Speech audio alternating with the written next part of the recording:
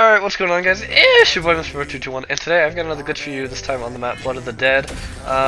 So for this one, you're going to want to jump at the top of the stairs and then slam towards the corner thing. I'm inserting this clip just so you guys know that this is very hard. This is by no means easy. Like, this took me literally three or four full special weapons of just attempting. But now here's the actual clip of me getting it. Yeah, but just so you guys know, the trick to this is while you're sprinting, you want to hold down the two specialist weapons buttons that you like hold to whip out your specialist, and it'll make you jump farther, or so I found out. That's pretty much the best way to do this.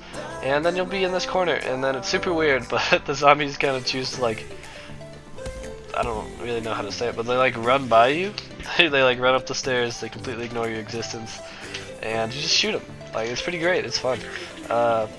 This is a glitch that is working after the most recent patch, which is 1.08. If it's not working anymore, I will obviously, post that in the title, in the description, or wherever else.